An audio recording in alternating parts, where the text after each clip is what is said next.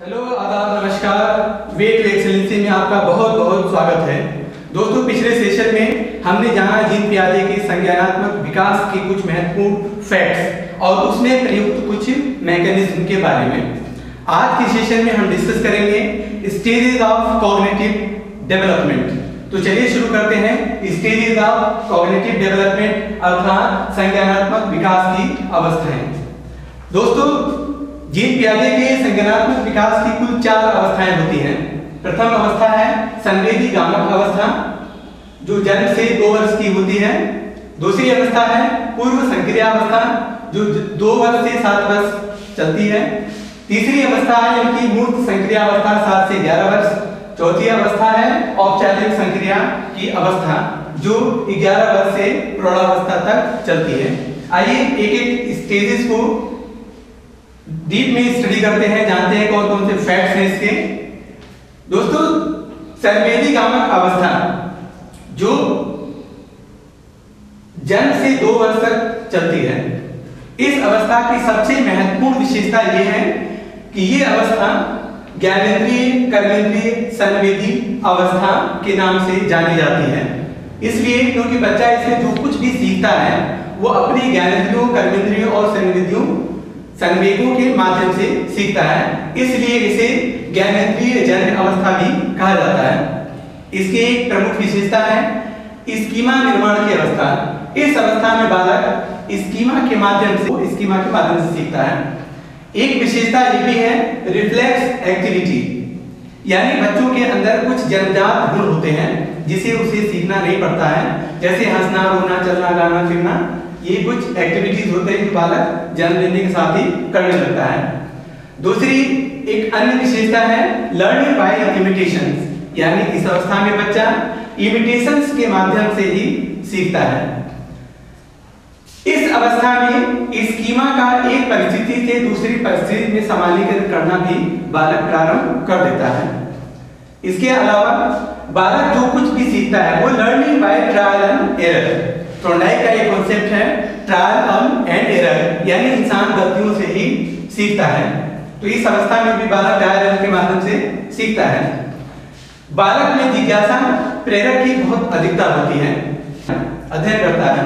एक अन्य सबसे महत्वपूर्ण विशेषता इस अवस्था की है ऑब्जेक्ट परमानेंस, यानी इस अवस्था में बालक ये सीख जाता है कि यदि कोई वस्तु अर्थात वो हमारे सामने नहीं भी होती है तभी वो अस्तित्व में होती है। ये अवस्था 18 से 24 माह के मध्य विकसित होती है। एक अन्य विशेषता है इस अवस्था की लक्ष्य और साधन में अंतर करना भी बालक सीख जाता है। ये थी संवेदी गामक की प्रथम अवस्था। आइए देखते हैं दूसरी अवस्था क्या कहती है। पूर्व संक्रिया अवस्था, यानी जन्म से 7 वर्ष की अवस्था को पूर्व संक्रिया अवस्था कहा जाता है। इसे अर्ली चाइल्डहुड एज या अर्ली चाइल्डहुड स्टेज भी कहा जाता है। लर्निंग बाय इमिटेशन, वह दूसरों का, अपने से बड़ों का इमिटेशंस करके सीखता है। और इस अवस्था में भाषा विकास का आरंभ होता है, इसलिए इसे भाषा विकास की अवस्था भी कहा जाता है। दोस्तों, इसी अवस्था में पूर्व वैचारिक और अतार्किक चिंतन की अवस्था भी आरंभ हो जाती है, इसलिए इसे पूर्व वैचारिक और अतार्किक चिंतन की अवस्था भी कहा जाता है। इसी अवस्था में संप्रत्यय निर्माण का आरंभ हो जाता है और सांकेतिक कार्यों का उदय भी इसी अवस्था में होता है। ये इस अवस्था की सबसे महत्वपूर्ण विशेषता है। और इस अवस्था का यदि हम विश्लेषण करें तो हम पाते हैं कि यह अवस्था 2 भागों में विभक्त होती है। प्रथम पूर्व संप्रत्यात्मक अवस्था, जो जन्म से 2 वर्ष से 4 वर्ष तक चलती है। इसकी कुछ विशेषता है खोज करना, प्रश्न करना, प्रबल जिज्ञासा की अवस्था।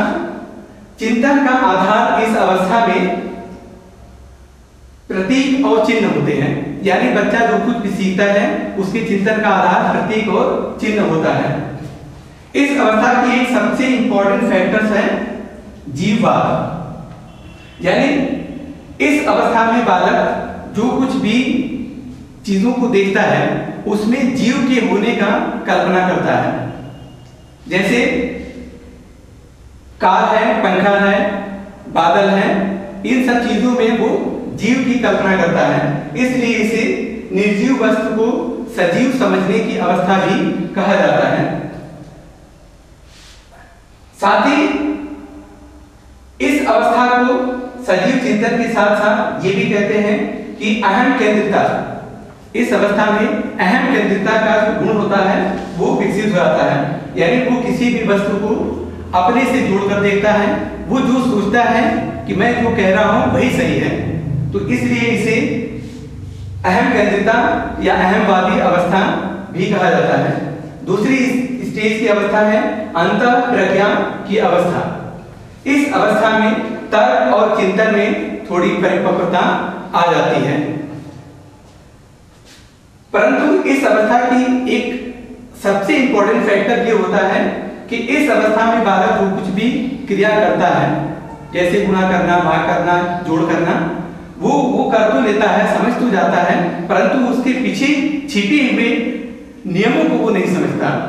जैसे 2:2 वो समझता है, परंतु 4/2 = 2 कैसे आया वो नहीं समझता। साथ ही इस अवस्था की एक प्रमुख विशेषता ये भी है कि ट्रेड्स ऑफ रिवर्सिबिलिटी यानी पलटावी के गुण का अभाव होता है, यानी इसमें बालक किसी भी चीज को सीधे तो कर सकता है, परंतु उस चीज को उल्टे वो नहीं कर सकता। जैसे घर से स्कूल यदि 1 किलोमीटर है तो वो ये समझता है, परंतु स्कूल से घर कितने किलोमीटर यदि पूछा जाए तो वो इसे नहीं समझता। ये थी इस अवस्था की कुछ प्रमुख विशेषताएं। आइए देखते हैं तीसरी अवस्था क्या कहती है, मूल संक्रिया की अवस्था, जो चलती है 7 से 11 वर्ष। इस अवस्था की विशेषता क्या है? इस अवस्था में चिंतन का जो भी आधार होता है वो ठोस तत्व होता है, न कि शाब्दिक तत्व, शाब्दिक कथन।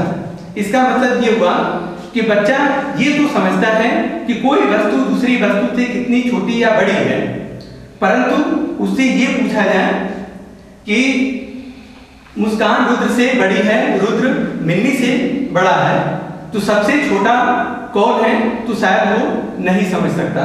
ये इसकी विशेषता है। इस अवस्था में ट्रेड्स ऑफ रिवर्सिबिलिटी यानी पलटावी के गुण का विकास हो जाता है।